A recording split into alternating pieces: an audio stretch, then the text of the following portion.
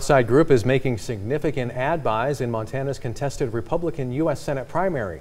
The ads are supporting State Auditor Matt Rosendale and attacking one of his opponents, former District Judge Russell Fagg of Billings. Russ Fagg, he's tough on victims.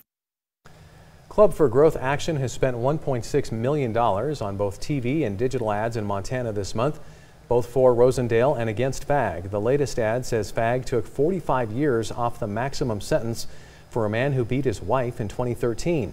In a news release this week, Fagg called the ad misleading and false. The campaign also released a statement from Yellowstone County Attorney Scott Tweedo saying Fagg imposed the 5-year sentence recommended by prosecutors. Club for Growth has endorsed Rosendale in the four-way primary, which will be decided June 5th. Earlier in the race, two groups financed by a conservative Illinois billionaire spent $1.2 million on ads promoting Rosendale. The winner of the four-way Republican primary will take on Democratic U.S. Senator Jon Tester this fall.